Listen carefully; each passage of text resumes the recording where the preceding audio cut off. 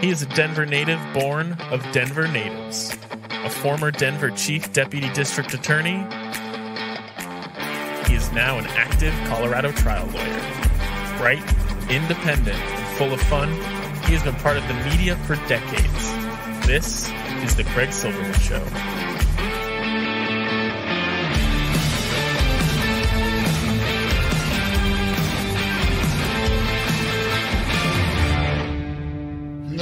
Oh, what a world, what a life, what a day. Oh my gosh, what a night. June 9th is the night. The show June 10. I just watched Game 4, and the grit of this Denver Nuggets team is like nothing I've ever seen. It's not just the Joker and Jamal Murray, Bruce Brown, Mr. Nugget, Aaron Gordon. Holy cow. We talk a lot of Nuggets today with Conor McCormick-Cavanagh. What a great guest. He was a great writer for Westword. Maybe he still is. He contributed a scoop about Rocky.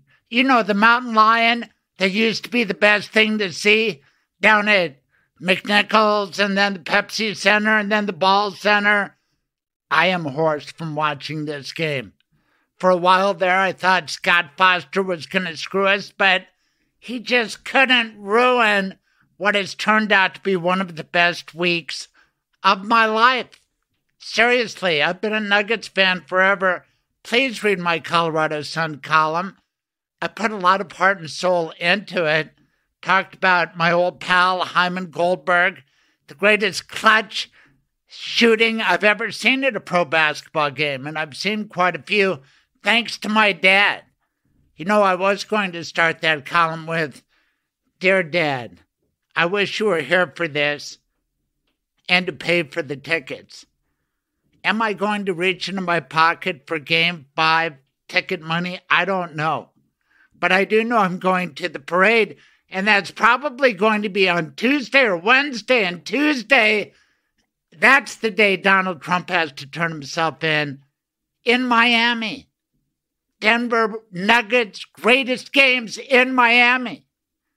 Remember when that Morris brother got into it with Jokic and he bashed the guy in the back, and then the Morris brother was waiting for him in Miami, and my son was going to the University of Miami? I was going to go to that game, but the Morris brother, I think he chickened out, and I know the Nuggets won down there. They never lose in Miami. And I hope Jack Smith never loses in Miami. We've got a bad rep, bad judge. We know that about Eileen Cannon. I think Jack Smith knew the case would be assigned to her. The way it always worked in Denver District Court is this. If you've handled the litigants before, the case comes to you. That way they can't keep filing different lawsuits, searching for a judge. The first assignment is supposed to be random. So when they did that search warrant in Mar-a-Lago, it went to Judge Eileen Cannon, who is a loose cannon, a MAGA cannon. She was appointed by Donald J. Trump, ruled in his favor at first till she got slapped down by the 11th Circuit. Boy, is our rule of law under test. But I think we have this covered. I get into it with Conor. Let me tell you about Conor. He covered sports. He loves sports. He's a New York guy, but he fell in love with Denver during his 5 years here as a Westword reporter. Covered sports. He has a scoop about Rocky. Yes, the original Rocky is back in that costume. He'll be there Monday night. That's another reason to go see Ken Solomon. Wow, listen to the discussion, and maybe you will pay top dollar like I might have to. This is Denver history. And it's American history, and America may be history if Donald Trump somehow survives. I don't know. It would be much more profound than the heat coming back. There are 37 charges. I read that indictment. They have him cold, okay? And their only defense is, hey, Hillary did it too. Are you kidding me? That's not a defense. That's a confession. And did what? It's not the same. Nobody defied subpoenas like you did. Nobody did the runaround and tricked their own lawyer. What kind of guy is Donald Trump? Well, it's going to be exposed in New York City. And that's ×2 between Alvin Bragg and Tish James. Tish James is going to pull his pants down in the civil courts, make it hurt. And now we've got Jack Smith doing his thing in Miami. You know what? If you're a good team, you can win in Miami, even with a bad judge or a bad ref. Jokic should not have had 5 fouls, but look what the Nuggets proved anyway. And Jack Smith can prove that anyway. And you know what? This is just a test case. Because the case that Donald J. Trump needs to get charged with is January 6th, where he was the ringleader. And Jack Smith knows that. Jack Smith's going to prove that. That case will be brought in D.C. someday after Fonnie Willis brings her case in Atlanta, or I don't know, simultaneous, around the same time this summer. 4 cases. And if the Republicans want to back this guy against those odds and say he's being picked on, it's a hoax, it's a witch hunt, well, then we are just gone as a country, but we aren't. We are not gone. The Nuggets are on the edge of their first NBA title. I have a great show coming up because we are talking about the Nuggets. Gosh, that was a great game. Game 3 and Game 4. Game 3 was the biggest win in Nuggets history until Game 4. And that will be true until Game 5, because if the Nuggets win in Denver Monday night, that will be the biggest Nuggets win in history, and the Heat are no slouches, but we've got the horses. I'm not talking Dan Issel. He was a great Nugget, but nothing like Nikola. Nikola! Oh, I just think he's great. He's so excited. We're so excited. He sprained his ankle. Guess what? If you play a lot of basketball, you sprain your ankle. That's just part of being a hoopster. And my God, this guy could be the greatest hoopster ever. I talked about it with Bill Walton last week. This week, Conor McCormick-Cavanagh. He knows hoop. He loves hoop. He loves the Knicks. He loves Carmelo Anthony. We get into all of that. And after the basketball talk, we talk about the mayoral election. He covered it until he had to move because his wife's a medical student. I think he'll be back, and I told him so. Our Troubadour is back every week, and right after the break, you'll hear from him. And we talk about the indictment. And I want you to hear his incredible song, Train Keeps Coming. And my God, the Nuggets are playing with force like a locomotive. And I hope we don't hit the wall. Can you imagine losing this 3-1 lead? Let's not even talk about that. Let's talk about a different train, the Trump train, coming to a sudden stop. Please read those 49 pages. They're fun and exciting, and I discuss them with the Troubadour, and we play his song when we come back, a special NBA Finals edition 152, featuring Conor McCormick-Cavanagh. Thanks for listening. Tell a friend. Please subscribe. 5 stars is nice. Enjoy. It's hot in here. Did that toaster catch on fire? It wasn't that. You choked on that bite of burnt bagel. Why is everything all red? The heat is unbearable. Where am I? Excuse me, Your Dishonor. May I step in on behalf of my client? Mr. Silverman, proceed. Tell me one redeeming good thing your client did. He was a faithful listener to my radio show. Not good enough. He had decency and compassion for his family. He did end-of-life planning with Michael Bailey. The Michael Bailey? That is kind to your loved ones. That is smart and way too decent for this place. Your client can go. And what about me, Your Despicableness? Why should I? Michael Bailey is my lawyer, too. Go on then. Get out of here. Now, part of that was serious and part of that was fictional. But you will die someday, and if you don't make a legal plan, the government will make one for you. Call my lawyer, Michael Bailey. His rates are reasonable, and he can meet with you and your spouse wherever you want and on weekends and evenings. 720-394-6887 or online at mblawllc.com. Now back to the Fred Silverman Show.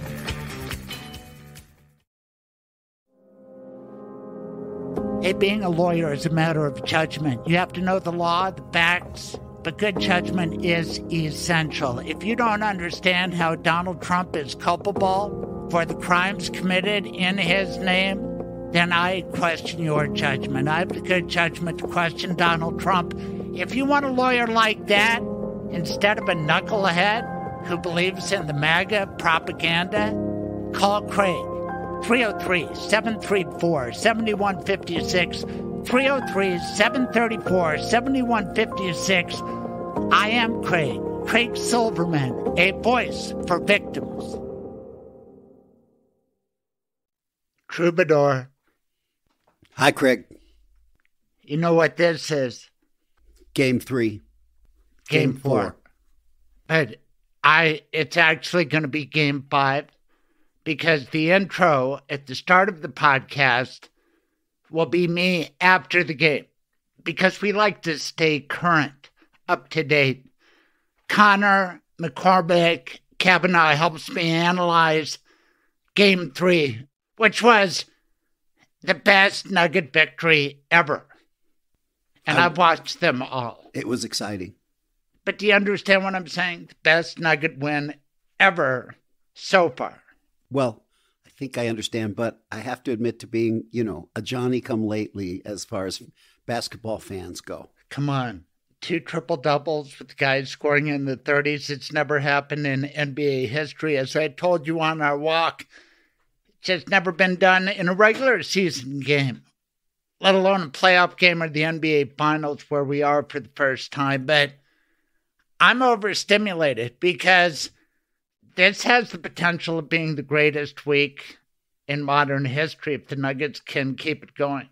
I'm excited to watch tonight. Do you know why? Well, keep going. Because Jack Smith has pulled down Donald Trump's pants. The indictment has been released. It's 49 pages. And do you see what I have on? Your glasses? I put on my reading glasses. Yes. I said it, the delectable egg. Read it on my phone. It's easy to read. The indictment? Yes. The complete indictment? The complete. I can tell you everything in the world about it. And the most famous new first name that I never heard before, but he's the guy who will sink the Trump train or derail the Trump train. What's his name? Have you ever heard the name Saltine, like the cracker? No. Well, it's not Saltine. S-O-L? No, it's not Saltine. It's Waltine. Okay. W-A-L-T-I-N-E. Waltine is the That's first the name? guy, yeah. First name. That's the body man for Donald Trump. He is also getting charged. He's the worker. His last name is Nauta, N-A-U-T-A, Waltine Nauta. And he was in the Navy, grew up in Guam. Then he got in the Navy. Then he got into the kitchen at the White House. Then people liked him, and he moved his way up the ranks until Trump said, hey, do you want to go with me to Mar-a-Lago? And he did. He quit the service, worked for Trump, did everything. Now, Trump is hard to catch because he never emails or he never text messages, but Waltine did. And Waltine got caught in some lies, and he's got text messages with pictures as Trump, with him, hid the records. You know who they hid them from? Who would they have hid them from? I mean, well, they didn't know the FBI was coming. The government. Right. But they hid them from his own lawyer. Oh, really? Yes, and said, wow, because the lawyer was hired, you come down, you got to certify that you've searched. Okay. And then before the search was done, he moved the critical boxes into his own room. And then he stayed. They were supposed to go to Bedminster because he doesn't like to spend June. This was last June. He doesn't like to spend that in Florida because he's rich, so he's going to get up to different climes. It gets too hot in Florida.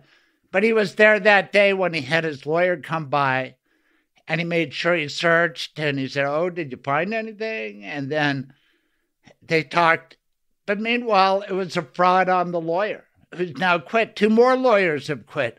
Donald Trump uses lawyers like toilet paper. It's unbelievable. So this guy, Waltine, so he came clean with all this stuff. Yeah, he had to. And he was caught on film and stuff.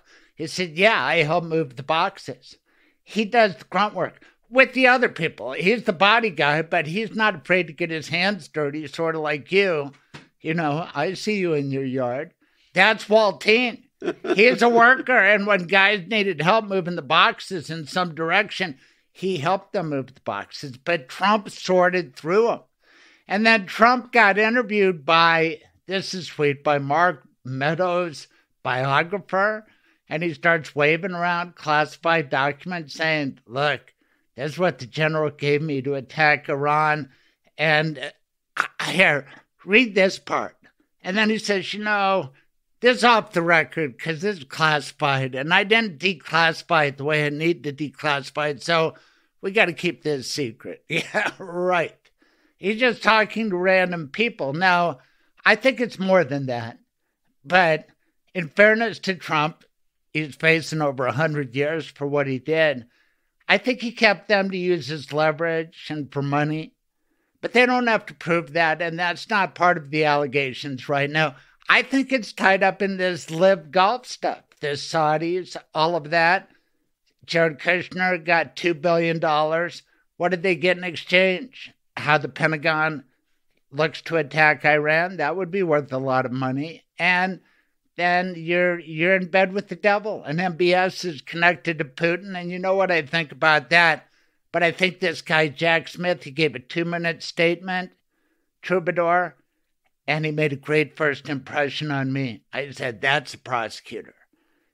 He Kept said, it no, short and sweet. He was short and sweet. Mm-hmm. And he looked tough, like a guy who could fight in Ukraine right now on the right side, So you can tell I'm a little jacked up because, I mean, when he got indicted yesterday, that was a great day after the day before when the Nuggets had that epic Game 3. And now to read the indictment and realize that they have him not just on the crimes, but the obstruction. And any lawyer who supports this guy, and dang, I heard Dan Kaplan, and his defense, you know what it is? No. What about Hillary? Oh, right. And it's going to tear the country apart. And why are they doing this? Because these are national secrets, nuclear secrets. Holy cow. But even Dan had to say, well, I don't know. He wants to work for Trump. Honestly, he would be hired by him. And if he wins, God forbid, he'd be like a press secretary. He acknowledges that. It frightens me to know such people. But good people are just distancing themselves from Trump. You know who that includes? Although he's done it before. But he's a stalwart Republican. Jack Christie? Oh, yeah, No, Chris Christie. Chris Well, Christie. I haven't heard from him yet. But Mitt Romney issued an eloquent statement. Asa Hutchinson's on him. Chris Christie will be on him. There's a time for choosing for Republicans. But this guy laid out the facts. And you know what he said in that 2-minute speech, Jack Smith? I'd like to hear that. We're going to insert it right here. But the highlight was, read the indictment. It's a speaking indictment. It's 49 pages. It goes fast. It's double-spaced. Dan Kaplan was complaining, oh, it sounds like the Dems wrote it because it's so effective. No, it was written by a prosecutor. And these Republicans should be on the side of law and order. So, And Greg, question yes, on this. Yes. Oh, it got assigned to a terrible judge. That Trump judge who already ruled for him. But I think it had to go that way. They had to file in Florida because all the crimes are in Mar-a-Lago, where he hangs out with that Jew hater, Nick Fuentes and Kanye West. How about that Thanksgiving dinner? I love this happening in Mar-a-Lago. Okay, so Jack Kemp, I guess my question is, how much does intent come into play? None on this crime. But it's like Hamilton. He ain't going to be president now because he wrote everything down here. It's all recorded. They quote him. And he's like Rush Limbaugh. You can hear the papers rustling, and he's using it for laugh lines. It's General Milley. Look, General Milley tries to make me the bad guy, but look, here's a report from him. I'd like to show you more here. Look over my shoulder. See what he wants to attack? Ha, ha, ha. And they put laughter in the transcript. Wow. So he's such a doofus. And right, but I guess that's what I'm wondering is if his lawyers would just paint him as a kind of a bumbler, you know. But these are nuclear secrets. If you let him go on this, and he acknowledges that they weren't declassified. There's a process, and he used it before. So even if you say, hey, well, he didn't know. He knew. He said he knew. They got him cold. They really do. And it does carry over 100 years. You can't mishandle stuff. David Petraeus got in trouble for this, remember? Yeah. He took a couple files to give to his somebody he was having sex with who was writing a book about him. Yep. And he had to plead to a misdemeanor, but the thing is that Trump was warned over and over, hey, come clean, come clean, come clean. And he kept doing stuff that they now know to obstruct. So how does this play for Biden, who did some of the same? Well, Biden did none of the same. He's like a goofy old man. It's like, I've got all my law files. Did I take something, I don't know, in all my boxes? I don't think so. They're going to play that card. No, but that is inadvertent. And if you discover it, you turn it over. And you don't hide boxes. When they said, hey, you've got stuff maybe in your Philadelphia office, in your Delaware home, etc., he said, be my guest, have a search. Trump said, be my guest, have a search. But he hid it. He hid it first from his lawyer who certified it. And he's still hiding it. And there's stuff like this document, the attack Iran plans, it's never been recovered. Some people think it's buried with Ivana in Bedminster because that's where he had that conversation. And she's buried off the first tee. Oh, I mean, can you imagine if you had a country club? I mean, would your first wife, would she want to be buried off your first tee? I don't think so. I can't Even if you have a good relation, but... It's so, the other odd thing, tell me, and maybe you can write a song about it. By the way, your song this week is perfect. How is this all happening in Miami? Jack Smith, Donald Trump has to show up 3:00 on Tuesday to turn himself in Miami. Denver's winning the NBA Finals in Miami. It's a hostile court, just like Jack Smith's going to face. But if you were so dominant, it doesn't matter. Do you know what I mean? It certainly seemed that way 2 nights ago. Right. Yeah. And after reading that indictment, any jury will get this. And the judge has bosses. It's like a ref that's against you, Scott Foster. They have bosses. They can't go too far. Another question. Yes. They find him guilty. Yes. Will a jail sentence be mandatory? Will he go to jail? Yes. So they couldn't recommend for you can always fudge those. Yeah, you can always by agreement you can do those sorts of things. But you want to say nobody's above the law. That's another thing that Jack Smith said. In other words, no one's above the law, no one's below the law. But when you talk about 100 years in jail, he doesn't need 100 years. That's for treason. There are 37 counts. They can run concurrent. And I think one of these charges may carry, some carry big penalties. And he's in trouble like he's never experienced. But the truth is, it won't go to trial before the election. And within another couple months, we're going to be talking about Atlanta. And then we're going to be talking about D.C. for January 6th, the return of Jack Smith. So while it's going to be 4 criminal cases pending against him. If you were betting this at DraftKings, anybody beating all these charges, what is it, a couple hundred charges? I'd say it'd be about 20 million to 1. You know what I would recommend for sentencing? What? Community service. You're like Geraldo, my old buddy, and I want you to stay. You know what Geraldo's saying? You haven't heard about my community service. Okay, so he has to pick up litter along the side of the highway, right? Like near Mar-a-Lago, right? Okay. He has to be with all the other poor, city jail guys who they let out to pick up garbage, like for a long time, like for 10 years. What about back? Yeah, no, I like it. It's got to be a Florida sentence, and there's some causeway. I don't really picture Mar-a-Lago. I don't know Palm Beach that well. Although I was talking about it with my old buddy Hyman Goldberg. I wrote about him. God, it was good to reconnect with Hyman Goldberg, who made 7 straight to win a car at a Nuggets game. I wrote about it for the Colorado Sun, and I reconnected with him after 50 years. But let me talk about this week. Justice in Miami. I just think it's a strange confluence of events. Who knew, a couple weeks ago that Miami was going to be a factor in the 2 biggest stories in my life? I like this prosecutor. Did you see who reemerged this week on Twitter? Of course you didn't. You've never been on Twitter. That's correct. Mother Tucker Carlson. Oh, Mother Tucker. And he was saying that the Ukrainians are committing sabotage of their own dam, flooded themselves. It was like Putin broadcasting on his own. And you know what he said about my hero, Zelensky? What did he say? Well, what would you expect an anti-Semite to say, a guy who's been condemned by the ADL? I don't know. About Zelensky, I don't know. What would be a stereotype of a Jew? Oh, well, let's see. What kind of creature? I don't even All right, here it is. He called them sweaty. And I liked it that Jack Smith had a little flop sweat on the top of his high forehead, like I do all the time. Anyway, sweaty.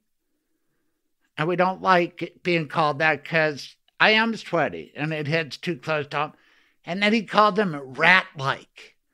Holy cow, I went off on my radio show because that's what Trump called Michael Cohen. Called him a rat. And that's what, in the scene from Inglourious Bastards, that's what the Jew hunter calls the Jew. They are the rats, while the Jews are hiding underneath the floorboards. And that's Tucker Carlson calling Zelensky sweaty and rat-like. What a scumbag that guy is. And platformed by Elon Musk.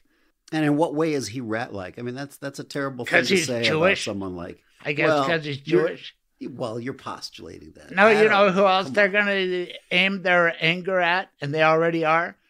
Jack Smith's top guy. You know what his name is? He's a Jewish guy. I know that because I researched him, and he went to Brandeis before he went to Harvard Law. Not a lot of Gentiles go to Brandeis, but you know what his name is? Cohen. Bratt. Brack. B-R-A-T-T. Jay Bratt. Okay. He's the head of counterintelligence, but he's left that position in DOJ to help Jack Smith because there is counterintelligence aspects to this. I'm just saying he's a Jewish guy, and I expect him to be attacked accordingly. And it's not hard to call Jay Bratt a rat, which is what they're going to do. And they say Jay Bratt was threatening people. If you don't testify a certain way, your lawyer is being considered for a judgeship. They're starting on him. And I can identify these things. But your music keeps improving. I don't know how you do it. This is really the highlight of 152, and this part of my great week is new music from you. Yes, I sent you an MP3 of the new CD. Right, it's all done. No, You only sent me one song. I did. I figured let's try one. I just kind of put my toe in the water. It's kind of my new favorite. Oh, great. And it's apropos of today because the train keeps coming. Well. And you gain momentum. You got, who is it, Johnny Neal on the fiddle? Johnny Neal plays fiddle. And aren't you going for the sound of a train picking up speed? That's right. Yeah. James Townsend, who drums for Papa Mo and the Vipers, my band, he is the one laying down that nice train beat throughout. Right. You get a momentum. That's going to work on the dance floor. I hope so. But you know what's going to throw them off? The end. The sudden ending. Yeah. It's like a crash. Well. What's the metaphor there? That's how endings can be. Is the train like life? It gets faster and faster? And then it kind of just ends. I don't know. Craig, it's up to you to... Well, you wrote it. It's yeah, like Rabbi Swearen's No, but I had joke. nothing in mind like that with the ending. You remember No. Rabbi Swearen's joke? It's not mine. He said at one of his birthdays, he said, as you get older, life is like a roll of toilet paper. Right. It just rolls faster and faster. Yes. It had some of that. Right. Oi, we're Well, out it's of a it. song about mortality. I know, you but back to the train. I Yeah. feel the Nuggets regained momentum. I feel like they're a train, but I was worried there for a minute. And oh my God, they could still lose. Even if they win game 4, we could still hit the wall. Let's and if not the even Nuggets talk about don't win Oh, the finals, this season is just, this it's is a the season. failure. It's got to... Right. Well, It's a failure. let's not even talk about I that. know, but it's like hitting a wall if somehow Miami comes back. But here's the train I do want to think about hitting a wall. The Trump train. Okay. I think they just hit a wall with Jack Smith and Jay Bratt and Waltine Nada, and the attorneys who are turning against him because they had to tell the truth. And the judge said, you can tell everybody what your client told you. You know why? You'd say, and that's what Trump thought. Hey, it's confidential. Right. Right?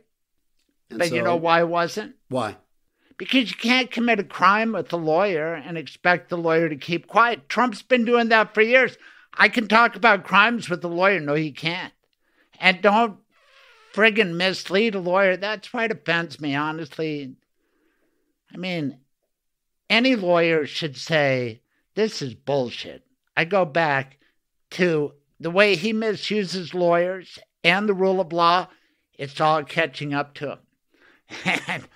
And I just hope the American people will read the indictment, and I hope that they come see you play it.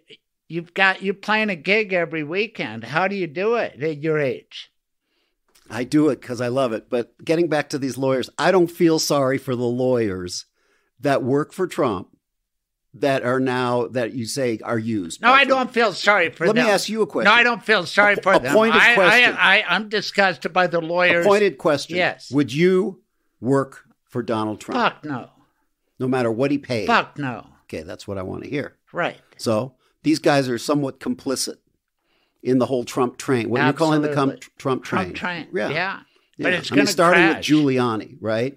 It's not like they're Exactly. just ethical. But you know lawyer, what? I appreciate professionals. he has a right to a lawyer. And I had to go through this, prosecuting Frank Rodriguez. I would not represent him either. But thank God somebody does. Right. And this guy will get due process. It's in front of a Trump judge. And again, give us the worst refs for the Nuggets. Give us the worst crowd against us. The Nuggets are still going to win. That's the badass attitude of Jack Smith. Plus, Right. I don't think he had any choice because once a judge is assigned in a courthouse, it stays with it. And she got disciplined last time she handled the case. But it's going to be 4 cases. And there aren't going to be bad judges every time. And just like the Nuggets aren't going to lose 4 games, I hope, the government's not going to lose 4 cases against Trump. America, and Kaplan started this way. He said, this is the most dangerous moment since the Civil War. It's going to set us apart. Yeah, if people like Kaplan don't lead in the right direction, don't say, hey, this guy delivered on abortion, but he just obstructed justice. He just took records. You can't do that. Hey, good Republicans. Hey, everybody listening to me. This is bad. Quit defending him. I'm going to not, Hillary did it. Joe Biden did it. My late brother, he's in my column too. I was stupid when I was young. So if I did something wrong, I might say, Billy did it too. Right. Well, that's not a defense. That's a confession. Yes. Billy did it too is a confession. Yes. Yeah. Holy cow. Anyway, what inspired this? And did you name your new album? What inspired Train Keeps Coming? So, as usual, I don't remember really what the inspiration. Well, the song is a train kind of song. So it started off that way, It has a train feel. And so it had to be about a train. Well, to me, to give it some... Why? Because you came up with the music first? Yes. And it felt like a train? Yes. I came up with the music. And have you ridden on a lot of trains? Yeah, I've ridden on my share of trains and heard them. Can I tell you when I last rode a train, just as an aside about the past week, and to brag about our show? When? I rode a train down to Union Station for the Mike Johnston victory celebration. I hung out with Federico Pena. And congratulations to Mike Johnston. Yes. Yeah. Prior guest on my show. Anyway, I was thinking about trains, and then when I talked to our guest today, Conor McCormick-Cavanagh, he grew up near Pelham. The taking of Pelham 123, another subway train. So there's a train show, and you've written a lot about trains. What is your train affinity? Where does that come from? Actually, probably the most impactful train experience I had was taking a train from Chicago to Colorado.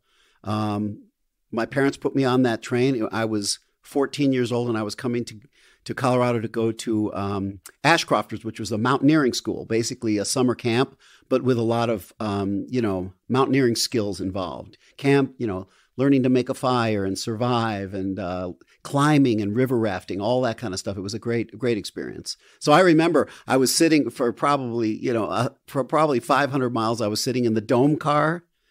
Have you seen the dome cars? I've never ridden that kind of train. I want to. Yeah, it's like a dome. It's like a glass dome that you can sit in this car and see the scenery. And I was just looking for those Rockies. I remember when I finally saw them in the distance. It was really exciting. That's probably my biggest train experience.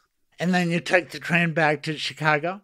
Yes. As I recall, you re-enrolled the next summer, right? And re-enrolled as a junior counselor. Did you come back on the train again? I may have flown. I can't remember the second time around. I was 15. Yeah. What a great train experience. It was a big impact in my life. But anyway, no, it was great. You made an allusion to the Civil War and how Caplis was saying this is... Yes.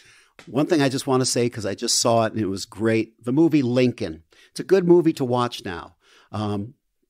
First of all, juxtaposed against a guy like Trump, right? A guy like Lincoln, and just who he was, his demeanor, his depth of character, all of that. That is great, but also the vitriol in Congress. I mean, it was about the passing of the 13th Amendment, right? And who was Speaker of the House? And that was Stevens? Schuyler Colfax. Oh, and there was something about him, Schuyler Colfax, yes. Right. That's right. Anyway, it's a great, Daniel Day-Lewis puts in, an amazing performance, but it's a great movie to see. Well, that's a great song to hear. Get ready for the sudden stop. You might want to jump off just before. Oh my gosh, if you're dancing to it, you could be swinging your partner, but it works. Great new song from Dave Gunders' new album, Train Keeps Coming by our Troubadour. Enjoy. Shabbat Shalom. Shabbat Shalom, Craig.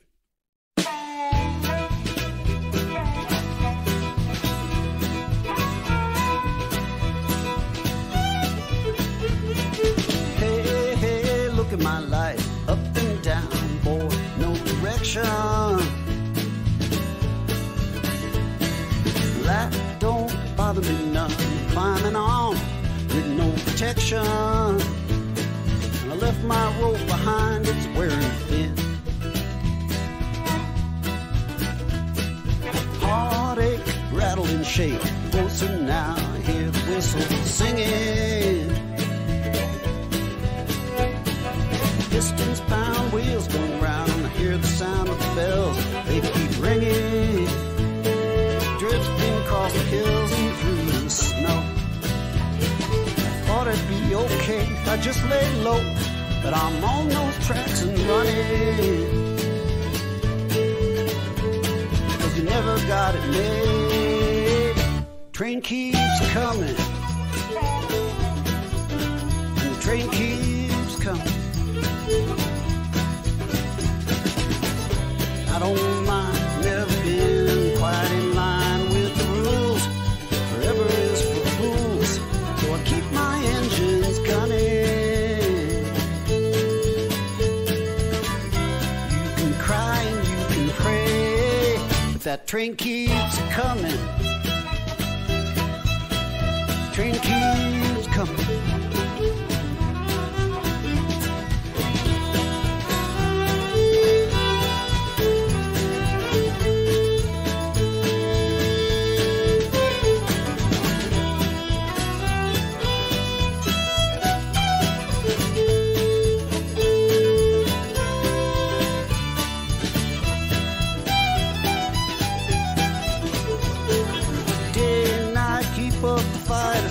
Like a leaf blown in the sky. So I love to sin, take it all in. I feel the sun on my skin while it shines. The time washes over everything. What kind of sad song is this to sing? It's a tune before I'm done it. And there's a trembling on the track. That old train keeps coming. They're calling my name out on my high plane. I hear the coyotes sing. Going through the night station inside, and I'm high as anything. Looking at the stars, got my guitar, and I stare into the face of love. Angels come down in chariots abound, and me I'm rising above, and that train keeps coming. That train keeps coming.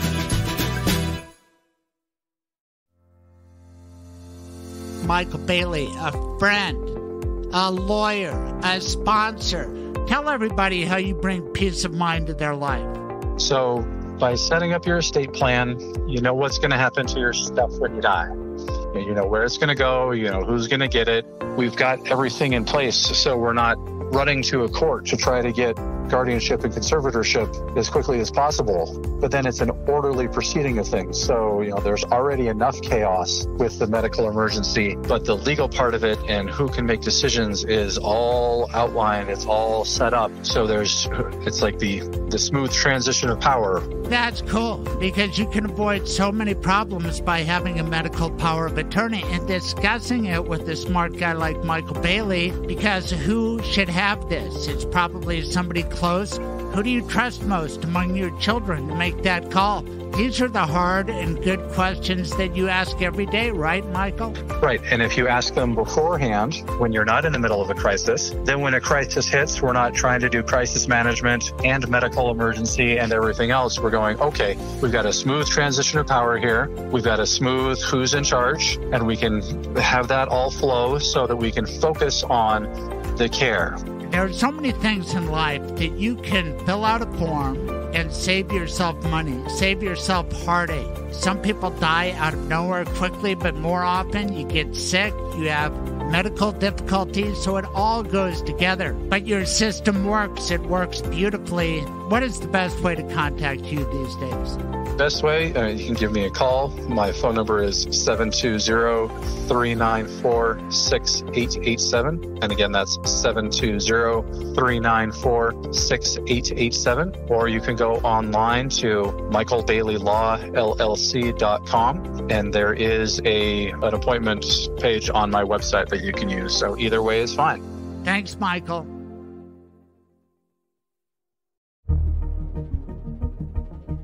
The war on drugs has never been more serious. There are killer substances out there, including fentanyl. If, God forbid, you know somebody or a loved one of yours has been affected by fentanyl, perhaps my law firm could help. Sometimes there's justice in the criminal court system, other times civil justice. My number, 303-734-7156. 303-734-7156. Ask for Craig Silverman, a voice for victims. Craig. Connor. Hey, how are you? I'm good. I'm floating on a cloud after Game 3 last night. That was incredible. We're going to talk about that, Connor. You know, you and I were supposed to get to know each other, and before that could happen, you left the Mile High City. We are going to get into that, but I bet you will be back someday. Am I right? I imagine. I think there's a good chance. Well, I'd like to put you through an on-air exit interview. Is that okay? Yeah, let's do it. We are doing it right now. First of all, have you ever done a podcast before?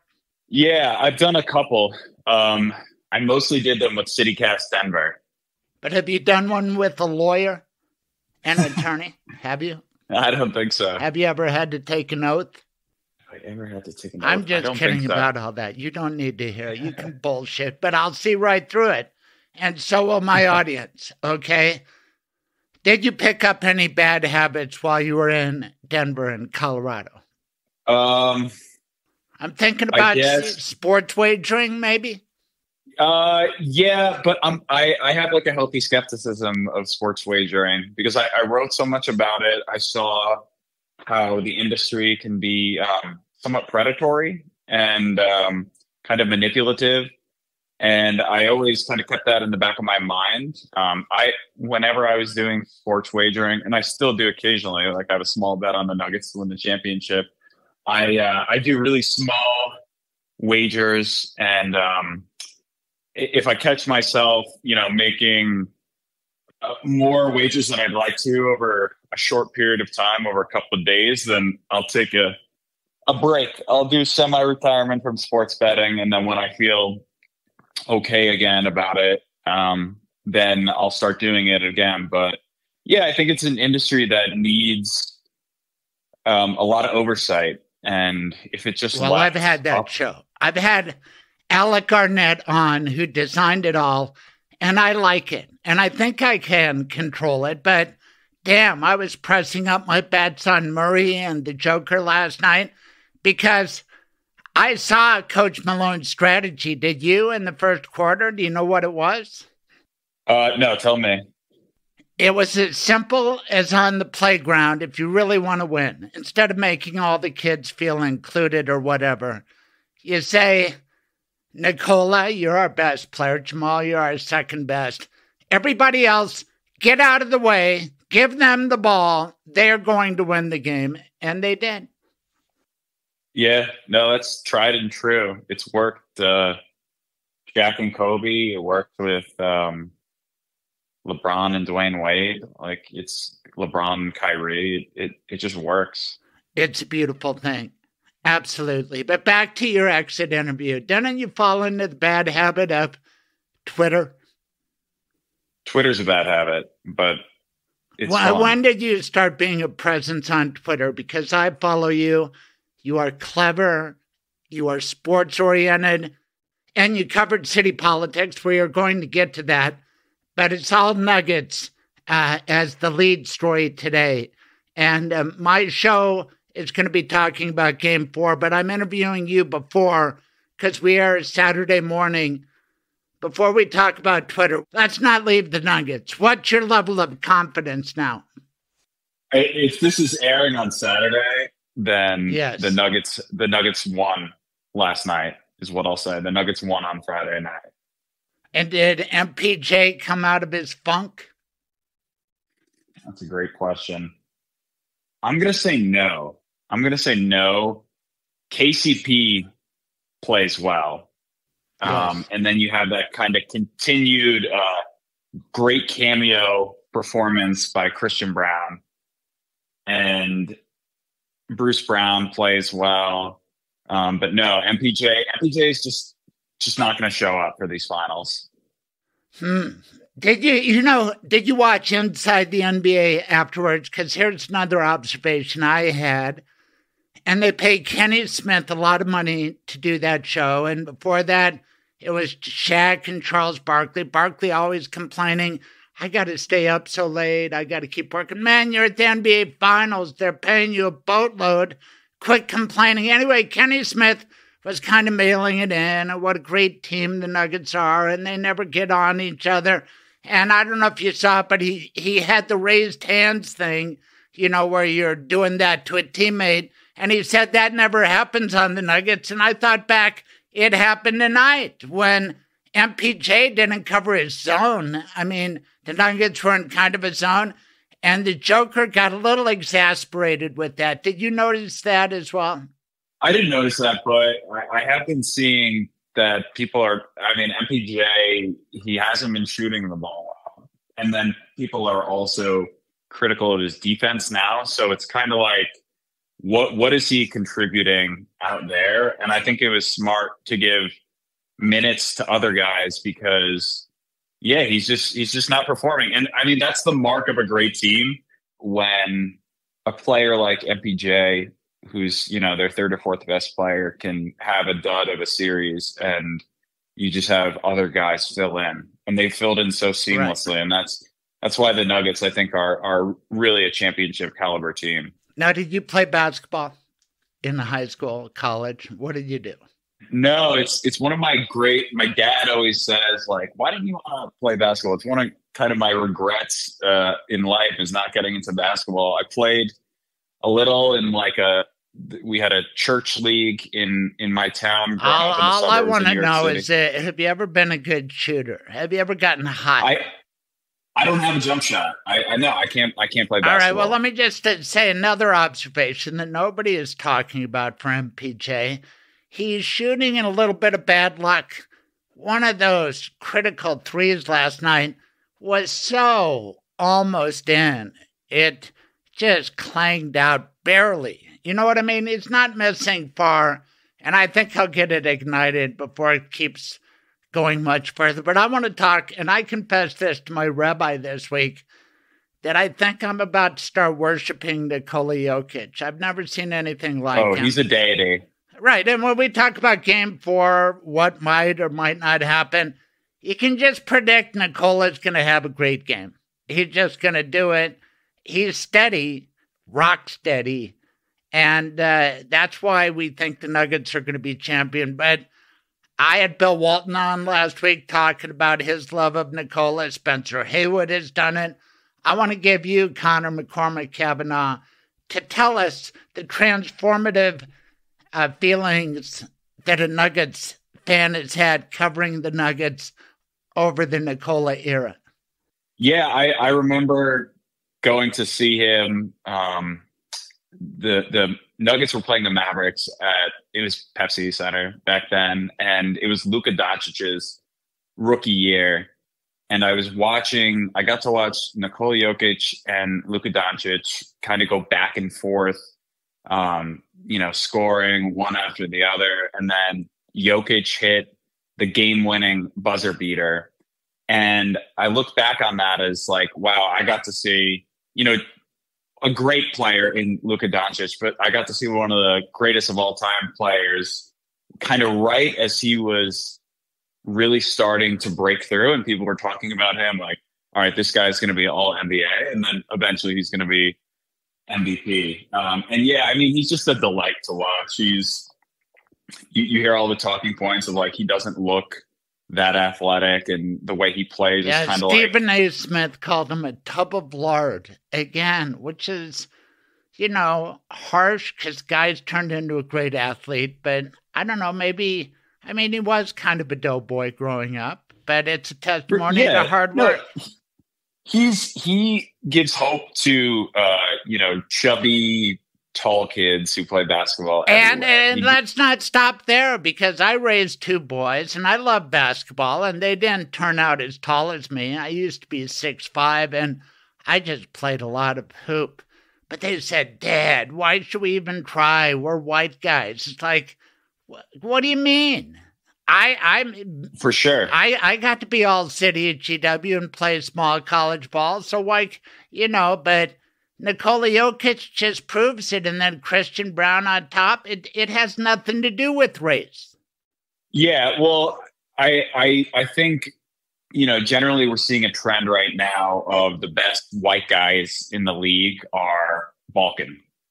So, Nikola Jokic, Luka Doncic, all the itches. Those are generally the best white guys in the league. But yeah, Austin Reeves, Hillbilly Kobe, and then Christian Brown. Christian Brown, can dunk it like Vince Carter. He's got unbelievable hops, and yeah, it's great to see that there's so much diversity. Then flex like Steve Atwater. I mean, my God, he's built. They say that wives are looking at their husbands saying, "You're no Christian Braun," and the husbands are looking at Christian Braun saying, "This guy looks better than you, dear." Whatever. He's just a specimen. But I want to get back to this race issue because, I came from that talk radio world where, conservatives won't even really cover the NBA or talk about it because LeBron called Trump a bum. God, was he accurate? So stipulated. Anyway, you know what I mean? A lot of people, a lot of racists have turned off the NBA, and what a loss that is to them. Do you experience that, or am I just talking out of my hat? No. I mean, it's something that I've thought about. I wonder how much that politics plays a role. I think it's generational also, but how much politics plays a role when we're debating Michael Jordan or LeBron James, who's the greatest of all time. Like, it definitely is a generational thing. I think people who watch Michael Jordan in his prime are more likely to say Michael Jordan. I think people of my generation who grew up on LeBron are more likely to say LeBron. But I do think the politics of Michael Jordan just wanting to keep politics out of his basketball career, whereas LeBron is much more outspoken about political and race issues. And yeah, I think it's turned off some conservatives. It is unfortunate because they're missing out. But I mean, basketball kind of has always been a sport that's like fraught with questions about race, with questions about politics. You think about 1979, Larry Bird and Magic Johnson are drafted. A lot of white people were like, okay, I'm rooting for the Celtics just because, Larry Bird was the great white hope. So it's constantly, in the ethos with the NBA. Right. Bird starring in Boston, which was so racist that Bill Russell wanted to get away afterwards. And he did get as far away as he could to Seattle because they had some bad things happen at his house. I'm old enough to remember Bill Russell playing, and my gosh, he was a great center. And you brought up interesting perspectives. I hadn't thought about the politics of Jordan versus James, but I really think Joker, to use another J, is going to be the GOAT if he keeps this up for another 4 or 5 years. And the damn thing about race, and gosh, I think there's a lot of racism out there in the MAGA world, but there's more than enough racism to make it up where it doesn't exist. And Jokic should have won his 3rd straight MVP. And I talked to Bill Walton about it, and maybe it wasn't race, maybe it's to protect the legacy of Larry Bird. And who else won it 3 times? Was it Kareem? Or, well, anyway, it's a rarefied air. And he talked about how Steve Nash got robbed by Dirk Nowitzki. But still, I think people are going to look back and say it was a mistake. Joel Embiid's a nice player sometimes, but he's not Joker. And and this was Joker's best season. And race got mixed up in it when Kendrick Perkins went on ESPN and said, what, are they going to give it to a white European guy again? That was ridiculous. Yeah. Kendrick Perkins he was kind of, I don't know what he was getting at. It wasn't really an accurate comment, but I do think that the NBA... He was getting at ruining my season-long MVP bet on Joker at about 12 to 1. Anyway, go ahead. Yeah. So, no, I think that the NBA is an entertainment business and narratives really matter. And I think there was some MVP voter fatigue for the Joker. And so I think that's a big reason why Joel Embiid won MVP this year. I think Joel Embiid, what bothers me, and I think this bothers Jokic too, is that people, when they're talking about Joker versus Embiid, they tear down the other guy depending on which guy they like more. So you have fans of the 76ers who tear down Joker because they want Embiid to be the best center in the world. And then you have some fans of the Joker who rip on Embiid and say, no, Joker's so much better. Embiid's not that good. When in reality, it's like 1A and 1B. I mean, Joker's going to go down as a better player of all time, but Joel Embiid is such an incredible center. He's a joy to watch. He's just such a great basketball player. And he can probably defend better than the Joker too. So I love both of them. And I love watching the Sixers play. They're not very good in the playoffs. But yeah, I mean, I have a dream of one day Embiid coming to the New York Knicks. Okay, you've got that East Coast bias. You've got that New York love. And I love that about you on Twitter. You are so consistent. You live and die with the Mets, the Knicks, and the Jets too? Holy cow, you must have. Are you in a full depression all the time, or how does it go?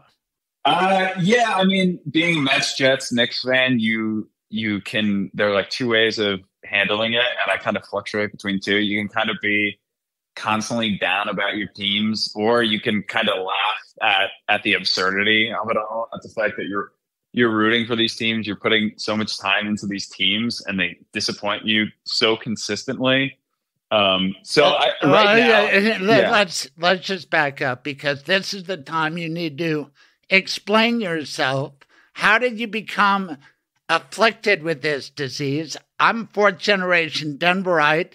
I watched the birth of the Denver Nuggets. I live and die with Denver teams. But what happened to you that made you such a New York fan?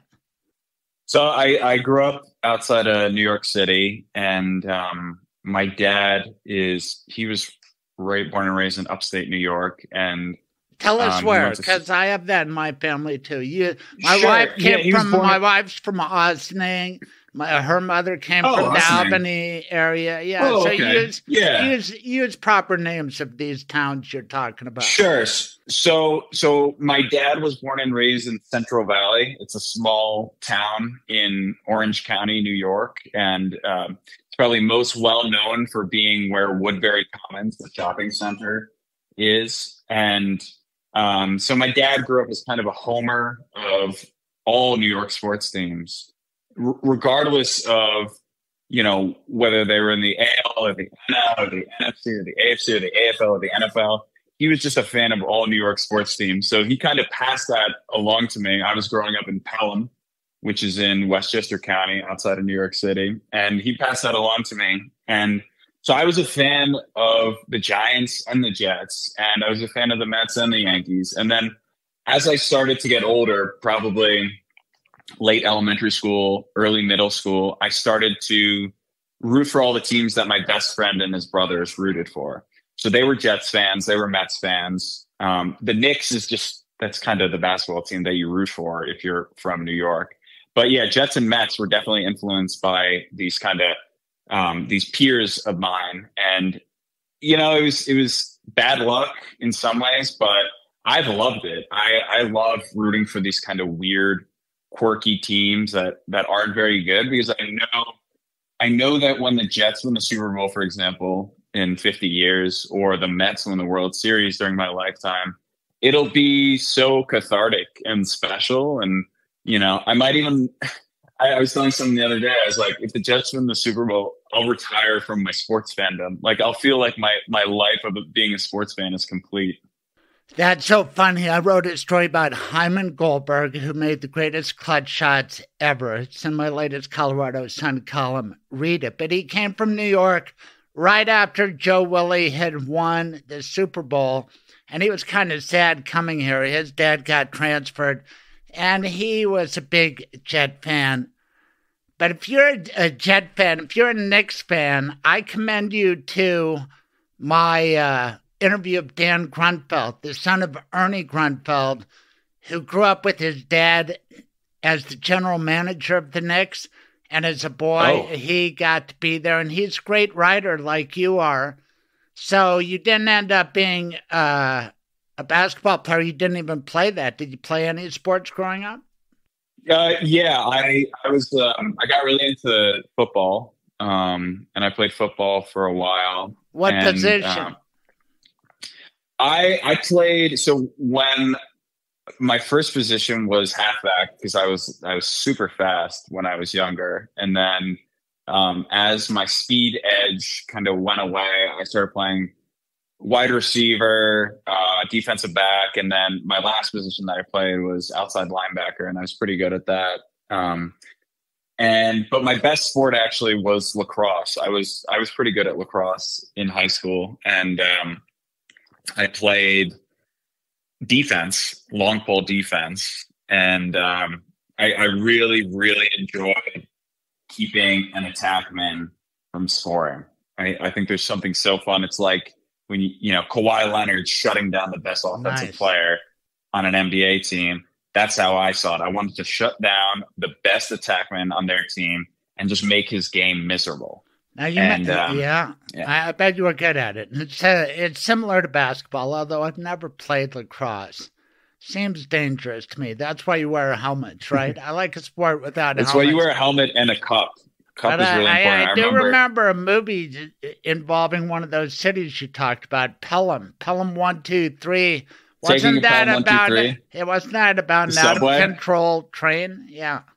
Yeah. So Pelham is a town just north of the Bronx, and then within the Bronx, just south of Pelham, the town, there's Pelham Bay, and there's a golf course called Pelham Bay, and then there's a subway stop called Pelham Bay, and so taking a Pelham 1, 2, 3 is about the subway that goes to Pelham Bay, and it was out of control. I think some crooks hijacked it. Well, I hope your family didn't get hurt. No. It's good because I have a train song this week, so that's what I was going for there. Do you think anything can stop the train the Nuggets are on? My God, it would be one of the worst collapses in sports history now. They have to be overwhelming favorites again. What? I haven't looked at the line, 6 or 7 to 1. Yeah, they've got to be really heavy favorites. I mean, they looked so good in an away game, the first away game of the series. And I looked at the statistics. I saw them in an article. When teams who have home court advantage, since they made the switch to 2-2, 1-1-1 of home, away, home for the series, they made that switch in 2013, I believe, or 2012. Since that was made, the teams that have home court advantage and win the first 2 games are 3-2 overall in those series. And one of those was the Lakers in the bubble, and that was a neutral venue. So that doesn't really count. So it's essentially 2-2. Whereas the teams that win one and lose one of having home court advantage are undefeated in that time period since they made the switch. So it's a good omen the way that the series is shaking right. out. Odds are the Nuggets are going to win it all.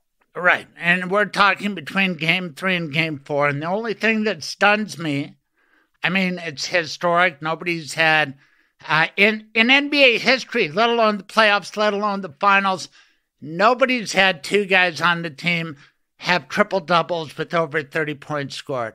That's what Jamal Murray and Nikola Jokic did. But nobody has been saying what I tweeted. Maybe a few people liked it, but I'm going to say it again. That was the greatest win in Denver Nuggets history. Game 3 of the finals. And I'd add in so far, but wouldn't you agree that's the biggest win in Nuggets history? Limited knowledge of Colorado that you have? No, 100%. No, it is because the stakes are so high. You're coming off a loss. You lost your home court advantage. And I was telling friends, they thought I was joking, but I was like, this is a must win for the Nuggets. They have to win this game. It's so important for momentum. And the way they just came out and pretty much dominated the Heat. They could get anything they wanted. It was the biggest win in Nuggets history. It may not have been the craziest or the most entertaining, but in terms of stakes and the stage, yeah, definitely it's the biggest one. But it is so far. No, it could have been closer. I'm glad it wasn't, but it was entertaining. And people who don't think Nikola is entertaining or the Nuggets are boring, they just haven't watched. And to keep kind of track of triple-doubles, of course, I'm wagering, but I think I'd be interested regardless. Are you kidding me? 2 guys with triple-doubles? And you kind of watch that, the game within the game. And I don't know of any more entertaining team sports product than the Denver Nuggets. Do you? No, the Nuggets are great to watch. Whether you're a basketball nut like you and I are, or you're someone who is kind of sitting down, you're a casual fan, you can still appreciate the aesthetics and the impressiveness of what Jokic is doing. Because it's just incredible to watch. And so I think casuals who give it a shot, it may not have the same narratives as a LeBron being in the finals or the San Antonio Spurs being in the finals, but it is just really compelling television. And so, yeah, I try and tell people like, hey, you got to watch Jokic sometime, even if you're a casual, you got to watch him because he's going to go down as one of the all-time greats, and he's so fun to watch. Yes. Did you see Game 2 when the Serbian announcers were shown on the screen and they waved? Mm-hmm. I met those guys last Friday night at a Mares place, DNVR bar, and God, did they have basketball knowledge. I didn't know they were big shots like that. What do I know about Serbian TV until there they were on the screens? And they, of course, worship Jokic, but these guys know the minutia of the NBA. I told them my freshman year, I went back east. I had enough of it in 1 year, Connor, but I played at a school called Uppsala with Coach Richie Adubato and his assistant, Ron Rothstein. And these guys came alive because both of them went on to have NBA head coaching jobs, way back when. But they knew my old coaches because they study it. And when Adamara said, I don't know if I've really seen Bill Walton in action because he's young like you, these guys said, oh, no, they posted those series at NBA.com. You can watch it all. And they had, you know what I mean? So how big of a basketball freak are you now? I'm huge. I've been a huge basketball freak since probably my freshman year of high school when I was watching every single Knicks game when they were terrible. And I'm a huge fan. What's interesting, I don't know if you've heard, The Ringer did this great kind of it was like a long form journalism podcast where they set out to investigate why Balkans and people from the former Yugoslavia are so good at basketball. And it's a great piece. They travel to Serbia, they travel around the Balkans, and they're interviewing all these different people. But one thing that separates Balkan basketball players from American basketball players or other European basketball players is that they are not getting boxed into one position when they're practicing. So Jokic, when he was practicing as a kid, he was not practicing as a big man every single play. That's why he can play point guard, 2, 3, 4, 5, all the positions, because they learn how to handle the ball. They learn how to post up. They learn how to play the wing. So they learn every position, and then they can, play every position. And so that's something that's really unique in the Balkan school of basketball. Can I throw in a New York Knicks story along those lines? Oh, yeah. I already bragged about being first team All-City, unanimous, my senior year, 1974. And I beat out a guy named Michael Ray Richardson who played at Manual, who also played forward. He was 6'5" like me, but he was kind of in the wrong position. And when he got to Montana, a coach named Jim Brandenburg said, you're fast. Why don't we let you dribble? Oh, you can dribble and you can go. Then he got drafted by the Knicks. Then he was Rookie of the Year. Then he was an All-Star. Wow. And then he fell victim to cocaine. And you know who made a documentary about Michael Ray Richardson? Did Spike Lee? Adam Silver, when he's a young lawyer trying to make it in the NBA. And he got Chris Rock to narrate it. Whatever happened to Michael Ray? It's all about this kid from Denver, Park Hill. He went to Georgia, just like Chauncey Billups, much later. No, he didn't go to Georgia, excuse me. He went to Manual, unlike Chauncey. Anyway, Michael Ray Richardson. And you know what they called him in New York back then? This before you were born. Instead of Michael Ray, Sugar Ray. Sugar Ray Richardson. Yeah. If you had Ray in your name back then, you were called Sugar Ray. And then he ended up coaching some pro team in upstate New York, again, apropos of your family and your heritage. And then he got in some trouble. You can look this up for an anti-Semitic comment, but he was talking about Jewish lawyers or this or that. And I think he was talking about Harvey Steinberg because Harvey had represented him. Anyway, It's a long, complicated story. Maybe he was talking about somebody else, but it's a small world. And you bring up the New York Knicks. Yeah, I gotta watch that. That sounds really good. And you know why my old man liked the Knicks? Because their coach, Red Holtzman, and then the Jewish heritage of the New York Knicks is amazing. I'm going to send you that book and you can read about it. I don't think with your name, Conor McCormick-Cavanagh, it's kind of a Jewish name, but I'm guessing Irish. Irish, definitely. I'm Irish, Lebanese, and Croatian. Oh, how cool is that? I interrupted you when you were talking about how these guys got great, but I kind of know a little because Adam Mares, the DNVR bar guy, he made a documentary called 100 Invisible Threads when he went over there in search of Nikola's greatness. And I know one of the clues, and you can go back to your story, they grow them really tall there, right? People are super tall. They're just tall. I mean, that's such an advantage. It's a handful of different factors why they're so good. It's the idea that they play all these different positions. So they're essentially like a Renaissance man on the court. They are naturally tall. And then they have this cultural theme that's it's this word, it's called inat. And it's hard to directly translate it to English, but it's shared by all the Balkan countries. It's kind of like, I got nothing to lose. I'll prove them wrong is essentially what it translates to. So it's kind of like, screw it. I'll succeed anyway, in spite of them. And, it fits in with the themes of the Balkans. It's a part of the world that has, been the keg of Europe and has had wars over the decades and centuries. And so they're kind of still there, thriving despite it all. And that's kind of trickled down to the basketball players.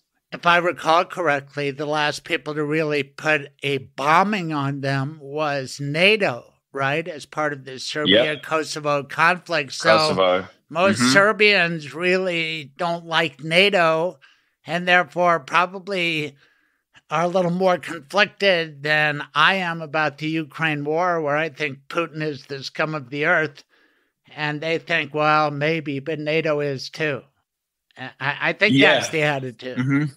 Yeah, I don't know exactly, but that would make sense. I bet they have a really kind of conflicted view of NATO because of the history between NATO and Serbia. Right.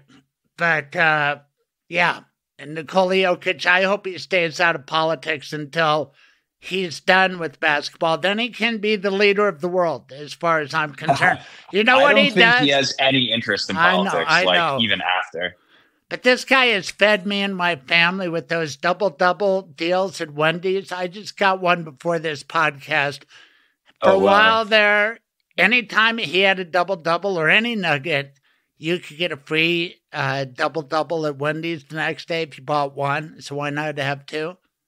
I can eat that much. Anyway, if this guy he made me a tub of lard. I'm trying to work it off. Now, they did it so much they had to change it to chicken nuggets. And who wants those, little stale things? Anyway. I mean, the guy averages a triple-double. You can't come up with a deal that's a double-double. You'll go out of business. And you somehow resisted going there all the time like I did. But, who's this? I ranked the top nuggets the other day, and Joker was at the top of the list. And I put Dan Issel up there, and I put David Thompson, and I put Alex English. And then I put Carmelo Anthony in my top 5. My column was about missing my dad and my brother. And before my dad departed this mortal coil, 12 years ago, we would watch Carmelo. And my dad did not like the way Carmelo played. He was selfish with the ball with the Nuggets. And then he wanted to go to New York because it's so much better there, just like Connor wanted to go. No, I'm just kidding. You have roots there. But you know what I mean? And there are hard feelings. And among your last articles for Westword, you're advocating that Carmelo be welcomed back with open arms. George Karl, who kind of brutalized Carmelo in his book, on Twitter, he feels the same way. But I'm thinking about my dad and my late brother. And we were kind of united in not liking Carmelo's game or his disrespect of Denver Go ahead, make your case for your New York Knicks hero. He's why the main reason why I developed a soft spot for Carmelo is because my dad went to Syracuse. So I grew up a fan of Syracuse basketball and Jim Boeheim. And so Carmelo was such a great player in that season when they won the national championship in 2003. And I think if you watch him in college, if you watch him on the Nuggets, if you watch him on the Knicks, and even later in his career, the reason why he played the way he did. Can I just say why I love him a little? The way he played in the Olympics. Keep going. He's the greatest Olympic basketball player of all time. Because he's so good at scoring. He's so good. He really, in his prime, he had the best one-on-one offensive game in the NBA. He could score every which way. He was a great shooter. He could post you up. He could deke you out. He could step back and hit a fadeaway mid-range shot. He was just so good. And so I think that's part of it. It's like with other players, like LeBron is not going to try and score as much as a Carmelo every night. But that's because LeBron, his specialty isn't necessarily scoring. It's everything. Whereas Carmelo, his specialty was scoring. Right, but why not adapt? Okay, I'm old enough to remember, like LeBron, he has a lot more assists as he gets older. James Harden can do it. Going way back to the ABA, and you may remember this name, Rick Barry. Guy led the league in scoring. He could score over 30 in his sleep, but he got in his 30s, and he started leading the NBA in assists. Why not Carmelo? He never could really pass the ball because, and I'm not casting stones because I never really passed that much either. So I get it. He was such a great shooter, though. So I think that has something to do with it. But yeah, no, I get what you're saying. He wasn't a facilitator. That wasn't really part of his game. And maybe it is a weakness in his game overall. But what about his disrespect of Denver? You know, we have a little bit of a chip on our shoulder. Tell us when you got to Colorado. When did you get here? Why did you come here? How long did you stay? And do you still love us? Because we care about those things. For sure. Yeah. So I moved there in 2018 and I stayed for 5 years. I moved for the job at Westword. And I had some buddies who were living in Denver and they had really good things to say. So that was part of picking the city. And yeah, I fell in love with it. It's a great city. It's got great people. I think it's got people who are very friendly and unpretentious. They're down to earth, and that's something that is really important to me. And spending time with people, I want them to be down to earth. And yeah, it's a great place. I moved for, family circumstances because my fiance she's doing her medical residency here in New York.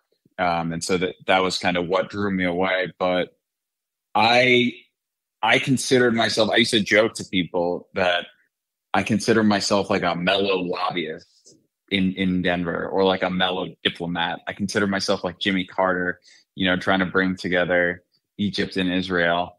I really wanted to get people to have a positive view of Carmelo Anthony. But you did you follow it? Did you read up on the disrespect? Oh yeah, for sure. And when all this was happening in 2010 and 2011, I was on the other side of it. I was a Knicks fan who was super excited to have Carmelo Anthony, who incredible player, the star that the Knicks were looking for, went to Syracuse, born in Brooklyn, and lived there until he was 8. So he's coming home. But once I learned about it from the Denver perspective, I totally understood why people felt kind of like jilted lovers, because they had loved Carmelo so much, and then he just said, I don't want to stay in Denver.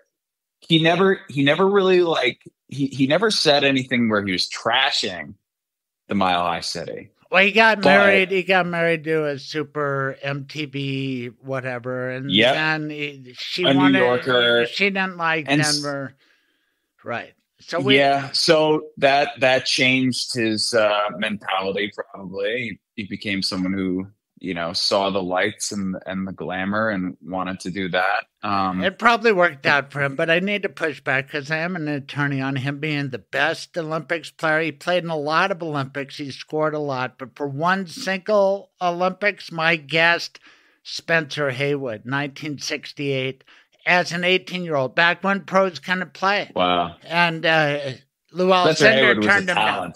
Oh, my God. And they won big. They beat Yugoslavia in the gold medal game because the Russians got knocked out by Yugoslavia, apropos of us talking about the Balkans and great basketball.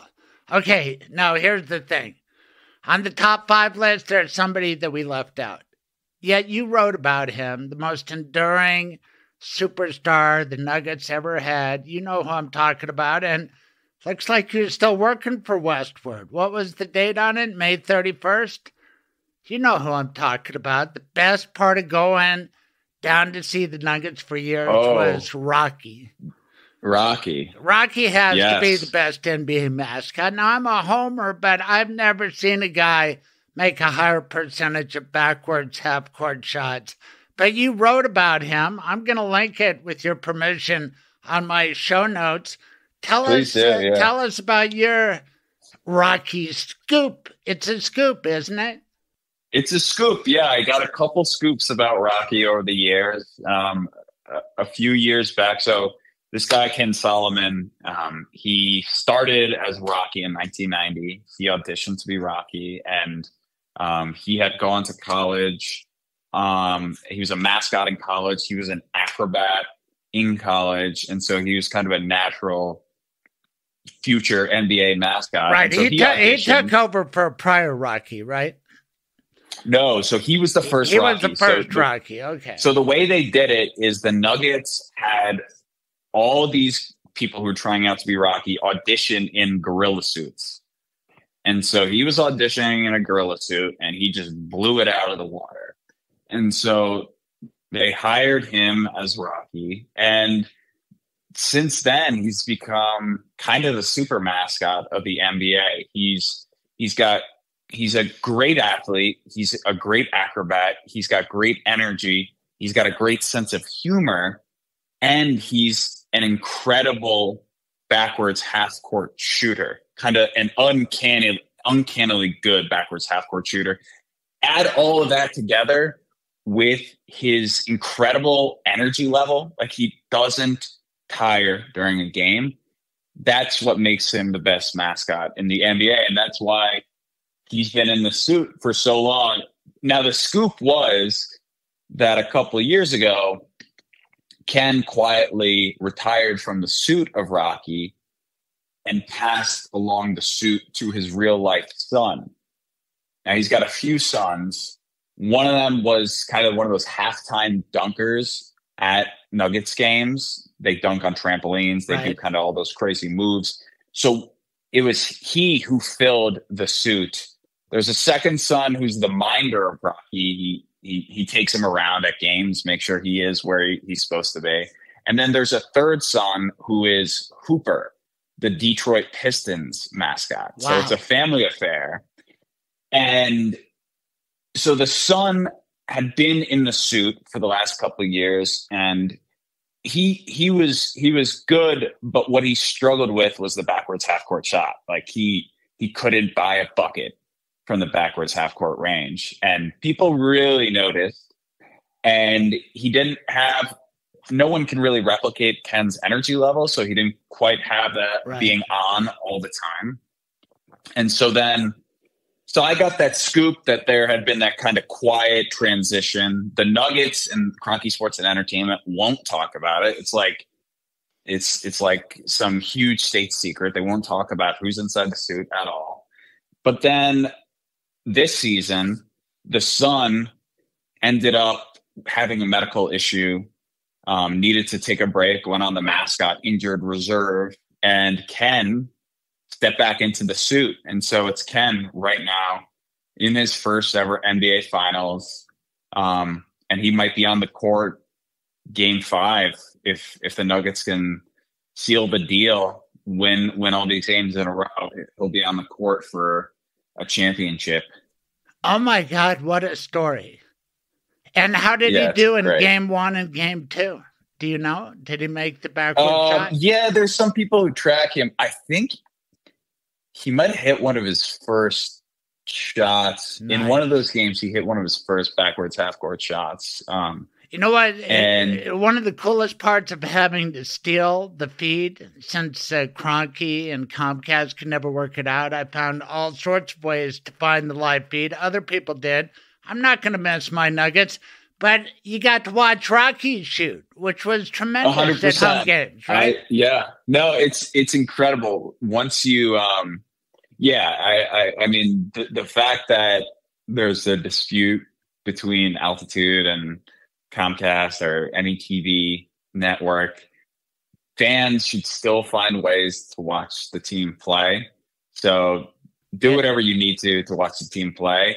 And yes, the huge benefit of watching the team play through it's essentially, I think it's like the NBA TV. No, that's stream. Like the sites are like Sick Stream, Meth Stream, Crack Stream. Yeah. I mean, I got recruited to be a terrorist while I was on there, but what the heck? I got to watch basketball.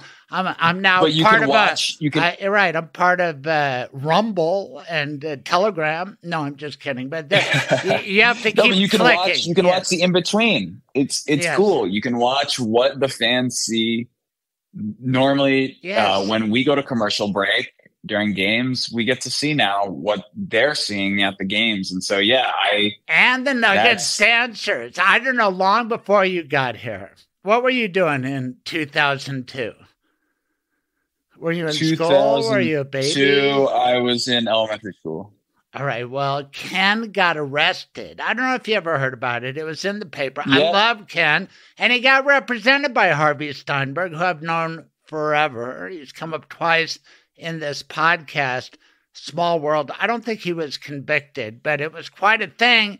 And he was 36 back in 2002, add on 21 years. The guy's 57. This is a bigger story than Tom Brady. My God. I know. And he's in insanely good shape. Like it's incredible. And it sounds like his family is totally together. I don't know if his wife's still there, but his sons love him if they're emulating him. Yeah. I don't know. It's like the Flying Wallendas in a way. I mean, it's an amazing tradition. So keep going. So how do you get these scoops? So you're in New York and you're beating everybody else on really the Nuggets' biggest star before Joker, Rocky? Well, that one, I came out of Westword retirement to write that story just because I have some insider knowledge on it all. And is that a pun when you say insider? You know who's in the mountain lion costume? Exactly. But no, I know. I just Patty Calhoun and I were talking, and we're like, let's get one of these articles out just before the finals start. It would be perfect. And people really liked the article, and I had written obviously other ones about Rocky before and who's inside the suit. But the timing was just too good, so I had to do it. I know it. I think I'd give I'd give a body part to interview Ken Solomon because I really admire him.